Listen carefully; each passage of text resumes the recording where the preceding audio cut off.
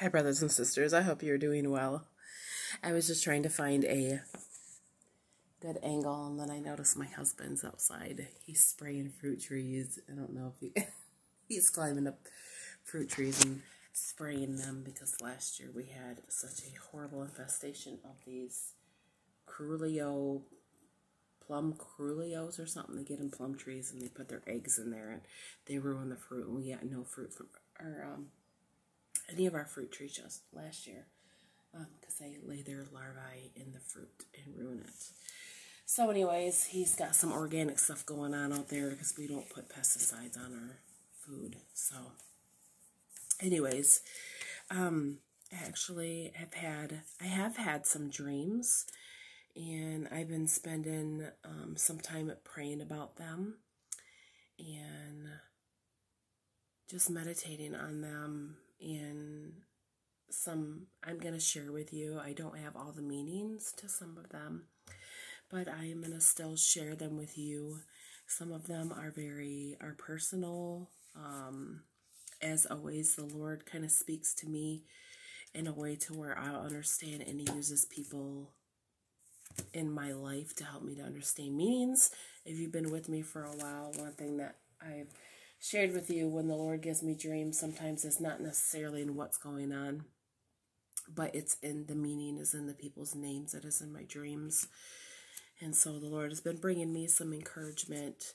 I've been meaning to come on. It's been really hard. My daughter was down from Saturday until Thursday, and then I dropped her off Thursday afternoon. Her friend came halfway. She went to go try and get her license. That's a whole nother thing we could talk about. But anyways, not on her thing. Anyways, and then I came back here, and then I just noticed, does anybody else have grown children that has moved out and they don't live close to you, and when they come and see you and they leave, you just grieve? I just naturally, I thought I was going to be good. I dropped her off, and I was good. I had no grieving feelings. I'm like, awesome, maybe I'm going to get through this. I'm not going to grieve. And then I got home, and as soon as I seen something that she was using while she was here, or I came downstairs to get laundry, do laundry, and she stored all her stuff in that bedroom, it was just, for 2 days, I was like, tears in my eyes. At a drop of a pen, I could just cry. She leaves, and I never know when I'm going to see her again. And then on top of that, from the revelation, if you've been here for the past couple of videos, of the word of knowledge that I was given from the Lord, I know that was my last time that I'm going to see her, and she's not living for Jesus. The other one that I claim as a daughter, Noelle, she also came for a couple of days and visited.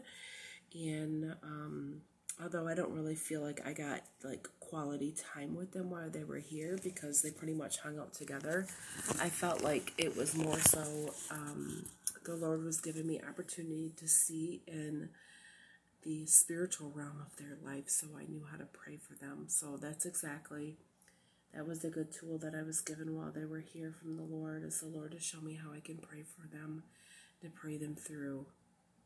And so I definitely will be doing that. Okay, I don't know how much, I deleted some things from my phone, so I had enough of space to be able to, and I had to bring all my stuff downstairs. So I'm going to go ahead and, Father, in Jesus' name, I just pray that you lead and guide me in everything that I do and say. I pray, Father, that your Holy Spirit, Lord, would run the show, that you would just show up, that you would lead, that none of these would be my words, Lord, but they would be yours, and that, Lord, you would, as I read through my dreams, Lord, if you have any interpretation to myself or through anybody else, Father God, I pray that you would reveal it in Jesus' name. Okay, so I'm going to go back. I am not sure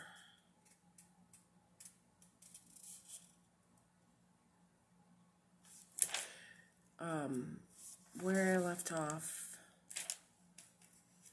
in dreams with you guys. So I am going to just,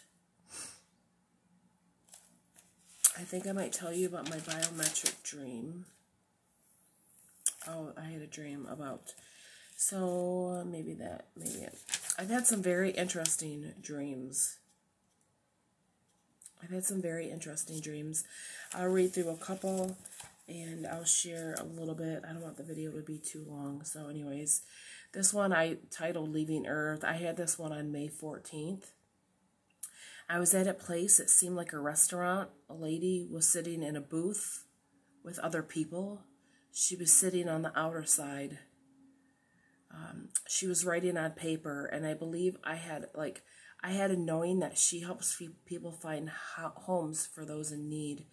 I told her that in my dreams a lot I'm leaving Adam, and I know that it's not in Adam per se, it's in the meaning of his name, and his name means earth.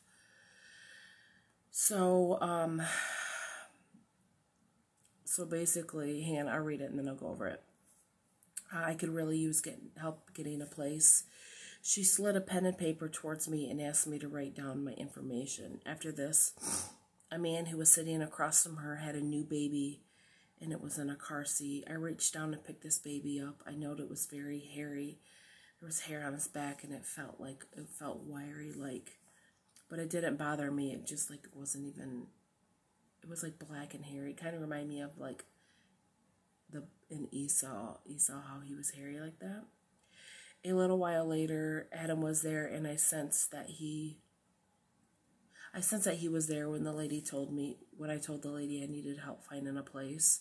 So Adam, after the scene change, Adam began to be rude to me. He said that he wasn't leaving without Keegan, and I was telling him no, and then I realized that people had accidentally left their baby with me and took my son with them. As I said before, Adam means earth and Keegan means fiery one or thinker. So I don't really know what that had to do with it. But I was leaving earth and I was looking for a place to live. And I believe that it's God's mansion. And I don't know if the lady was an angel.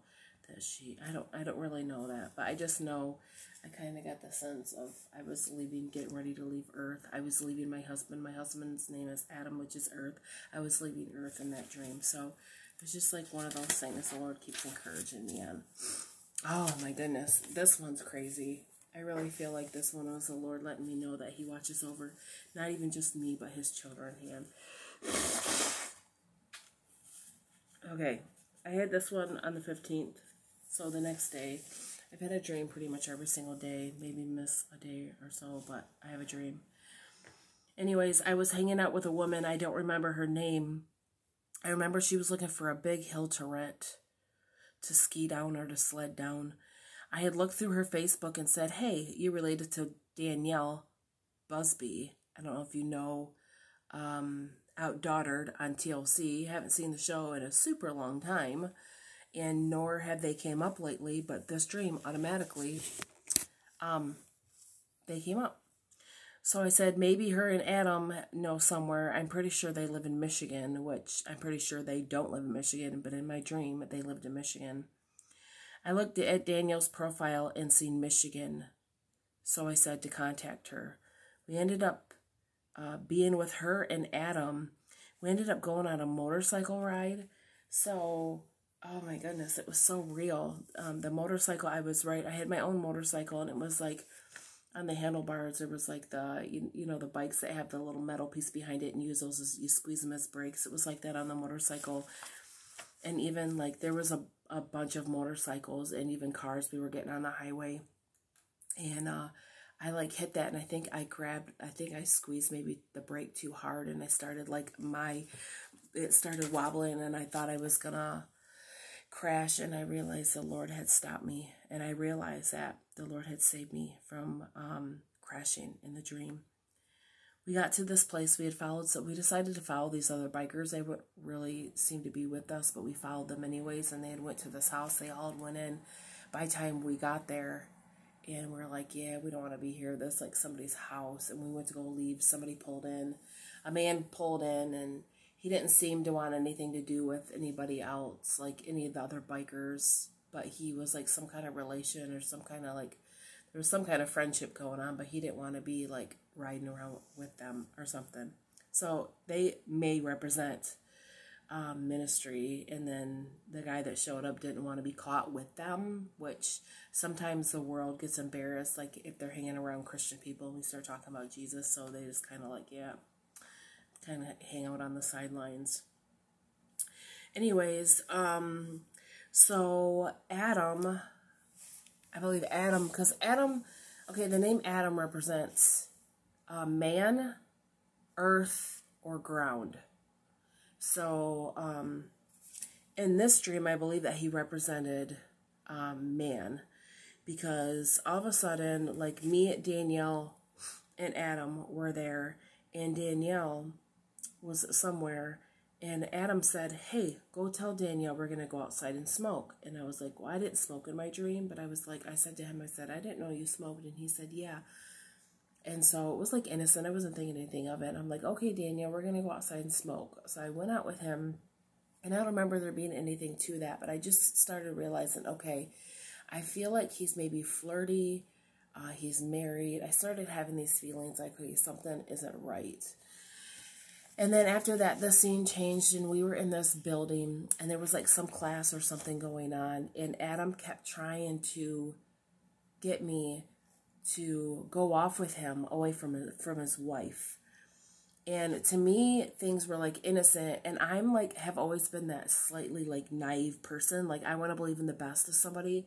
Like, sometimes even, you know, before I was married and I lived a single life, people would be flirting with me, and I wouldn't necessarily believe that they were flirting with me unless somebody said, hey, they're flirting with you. And so I'm just like, I'm naive when stuff like that. So anyways, so he kept trying to get me to go off with him away from his wife. And naively, I went off, and there was like a shower there, and I noticed he was off to my left, and I didn't look that way, but I could see in my peripheral vision that he was, so it was inappropriate. He was, I believe, in some kind of way, nonchalantly flirting with me or trying to get me to commit adultery. And I believe that that's how the enemy is. He works in manipulative ways to where, like, trying to seclude you and get you away from things, and not necessarily, I'll explain in a second. So anyways, the wife, Danielle, she starts noticing something just didn't seem right, and I don't know if she didn't trust her husband or what, but she come to check on her husband and to see where we were. And I remember, like, I was like, I don't want to be caught anywhere near here. Because he got undressed. I could see my peripheral vision. He was taking off his clothes to get in the shower. I didn't want anything to do with that. I was like, I'm getting out of here because I don't want any appearance of evil. He is a married man. So I got up and I was praying about it because I didn't understand, why am I having this dream with Danielle and Adam Busby? And I believe the only reason why I had this dream with them is because Danielle means God is my judge, and Adam means earth or man or ground. So I believe that possibly you could look at it as man, or, you know, people of the world, people of the earth, or whatever, how the enemy works, trying to get you sucked into adultery, into sin, any kind of sin, tries to drag you off away from a place where it's safe, because clearly in front of his wife, he would have never flirted with me, or he tried to drag me away from where the safe place was to try and flirt with me, or nonchalantly, and it seemed real sneaky. Like, I don't know if you've ever been a place where people will slyly try to do things that way. If you say, hey, they would be like, you're just taking things out of proportion.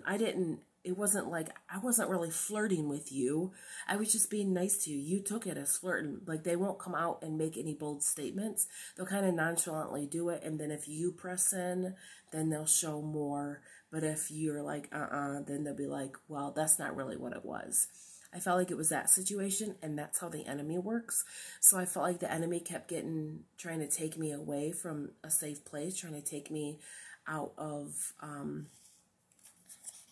you know, like, where I was safe, try to get me alone. That's how he tries to work, is to get people alone, get them away from safe places, get them away from other Christians, get them away, in solitude. That way he can, lead them astray and get them. So Daniel representing God as my judge, and God the judge came looking, and was keeping an eye on that man. So okay, like I said, I don't have full meanings to all that, but I just kind of felt like, okay, this dream is crazy. I'm going to put a video in the link that I found after I had this dream. This blew me away. So I think I wrote it down to what this means. Hopefully I did. Yes, I did. Okay. I had a dream that I bought a ticket to go to a conference called Biometric. It was for weight loss. I was on my way to this place. I was walking down a hallway. When I entered into the building, there was a lot of conferences going on. I ended up standing by 3 or 4 people. They were in a group, and they were there for a Christian conference. They assumed that I was there for it too. I said, I am a woman of God, and I love Jesus, but I'm here for a different conference. Worship music began to start playing. And a bunch of people and myself just laid prostrate on the floor to just worship the Lord when this music began to play. And I was down there for a couple minutes, and then I realized I had to get up because I had to go and find my conference. I began walking. I came to a desk area, and I realized this was a place I needed to check in for my conference. They had asked my name and said I had a balance remaining, and I said, no, I've already paid for my ticket. I reached in my left pocket, pulled out there was a paper and a receipt that was stapled to it, and I handed it to them. And they said, okay. It seemed to where I was like eating something. It was like eating a no-bake cookie or something, and there was like some crumbs and a paper towel, and I sat on the desk, and then I began thinking, I'm going to a weight loss thing. I probably shouldn't be eating this. It's really not fair for people who are like losing weight, and I'm just eating this big old cookie or something. So anyways, after this, I left the desk and started walking. I ran into a few people. They were heavy people, and they were excited. They were going to lunch. It was a break in the conference, so I had missed part of the conference probably because I had stopped to chit chat with these Christian people who were there for a Christian conference, and then got carried away and worshiped for a minute on my face. I asked them if I could hang out with them because I didn't want to get lost again and not being able to find that conference. I went and sat with them and was chit-chatting with them for a few minutes, and then I had asked them, I said, this isn't a conference about cutting out sugar and flour out of your diet, is it? And they said yes, and I was disappointed because I have recently just learned about this again. I went to Overeaters Anonymous before with my friend. I think I've mentioned this, and did all that, and they had you do that. And then a few months back, I came across this. It's like a weight loss plan, and it's the same thing. It's like more in depth, but there's more recipes than what I was given for my Overeaters Anonymous plan. So anyway, when they said yes, I was disappointed. I was so disappointed, and I was like, I'm not staying for this. And I had noticed how I'd seen them is that they had a white sweatshirts on with hoods, hoodies, and it said Biometric on their shirt, and that's how I knew that they were in the same conference as me. So anyways, I left. I was sitting at this table with 3 people, and this man was talking about somebody who had a lack of empathy. And I said, I have so much empathy, I could share my empathy with somebody else. And then, we all laughed. And then I was talking about how I was going to go to a conference, but then I realized that it was about cutting flour and sugar and how I was disappointed about it.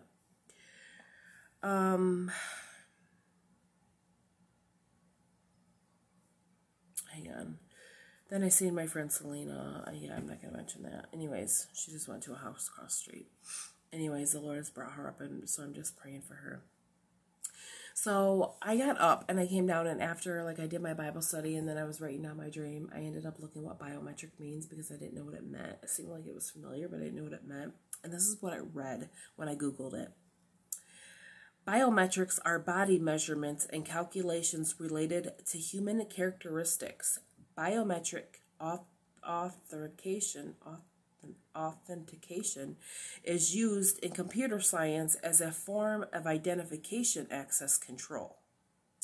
It is also used to identify individuals in groups that are under surveillance. Yeah. So this is interesting. I was talking to my friend Veronica, and she said, well, they are starting to surveillance Christians, and anybody who says anything against, the plans that they have, there's going to be some consequences. And then it just reminded me of Luke 21, where it says, some of you will be put into prison for 10 days on account of my name. And so I was like, all right, well, I don't know if I'm being surveillanced or if I'm going to be surveillanced or if that has anything to do with like the whole world, not just me. But pray for me if you see me go to jail, because I'm going to defend the Bible and I'm going to stand on the word, even if it means going to jail for 10 days, like the word says. Okay, so 16, I didn't really have a dream, and then the 17th, I had a dream. So this is just a quick dream. I had a dream I was in a big building with a lot of people. I had grabbed a few paper cups and a water bottle. I was going to go out and give it to whoever I seen on the road because we were having a water shortage. While in this building, I went to leave, and 3 men were at the door. It looked like they had guns. I was trying to lock the door. I was holding it with my foot and my 2 hands. And I wanted to lock the door and run and hide, but it wouldn't latch. I was holding it shut with my foot. After a few seconds, they got through the door, but I just hid behind the door as it opened. And they were looking around. I had yelled for help before they busted the door, but nobody came in. There was a lot of people in this building. So I stayed behind the door and watched. I believe they were looking for water. I believe I gave them some. The leader of the group ended up being a gentleman to me. They just wanted water. So I had a dream about a lack of water. Then I had a dream, Adam's mom. I was somewhere, and Adam's mom and sister were there also. Adam's mom means God's promise. His mom and I were talking about a tracker they had bought for Keegan. It was like a tracker bracelet we were talking about. And then we were talking about how his mom, God's promise, had found a bunch of homes for us to look at. So there's another, it's another thing with homes moving. We're going to be moving. Decided we needed to write down our must-haves before looking for a home. She gave us a list of homes and we were going to check them out. So God's promise, we were looking for homes. So I believe he's just more confirmation. He's getting ready to come and get us. I believe that's all that is to that. This one on the 20th is amazing. Amazing. Oh, let me just read this. I was really stressed out in my dream. I was first in a scene. Adam and a friend were sitting on the couch watching TV or talking. I walked into the room and a coffee pot was on the end table.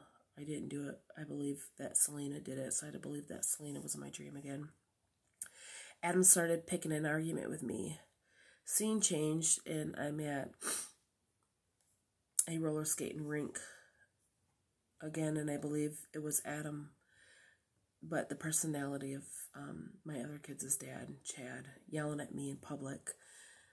A man named Emmanuel came and rescued me. We were just sitting in a car. He was holding me. He was holding me from behind. I'm not sure what descendant he was, but he was tan with long dark hair. The feeling I got from him was love. I wanted to be so close to him. I didn't say anything. He just held me. We ended up being in a van that my dad ended up driving after people were in the van. So my dad always represents the Lord in my dreams. I don't know, it could mean God the Father was driving the van. But Emmanuel rescued me, and he radiated love. And I've never felt this kind of love before, ever on earth. I wanted to be so close to him that I couldn't possibly get any closer. And he just held me, And I don't believe he said anything. I believe he just held me, and the feeling that I got from him was just pure love. I have never felt love from anybody ever in my life the way that I felt love from him. And it was amazing. The dream that I had yesterday was kind of weird. I dreamed about Cracker Barrel today. My dreams about Cracker Barrel have actually slowed down. And they were, I got a Charlie horse on my leg the other day, and all of a sudden, ever since then, I've had pain in my leg. Like, it did damage. It did pulled muscles or something. So if you could pray for me. I've been praying and asking the Lord for healing. I'm not taking anything. I just got out of the hot tub, and I'm just living through it. So if you could pray for me, that'd be amazing. So anyways, this video is 25 minutes long. I know that people don't like to sit through really long videos, so if you have, God bless you.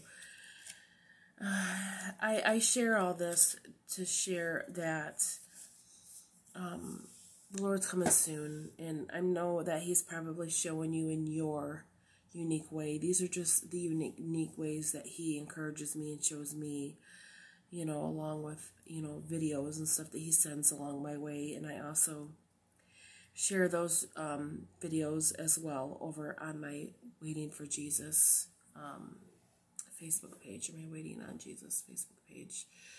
And so if you want to hop over there and, kind of just, if you just like I am and sometimes just need some encouragement, then you can go on there. And I try to, when I run across a very encouraging video, share it over there, because I know we're just exhausted and we're ready for takeoff. So, but I'm going to get ready and go. I pray that all is well. I pray that you continue seeking the Lord. And I pray that you continue to seek Jesus, to pray to find yourself accounted worthy to escape all that is about to come, because Jesus is getting ready to come get us. So stay faithful to him, stay prayed up, stay in your prayer closet. Be careful, because the enemy is out roaring. He's out seeking whom he may devour. So make sure you stay really close to the Lord and keep your spiritual eyes and ears open, and just let him use you, because there's so many people out here who need him. And just know that even if right now you feel like you're not doing anything besides praying, that's ministry, and he needs people who pray. So continue to be faithful to him and seek him, and you will find him. I will see you soon, or we'll be meeting in the air.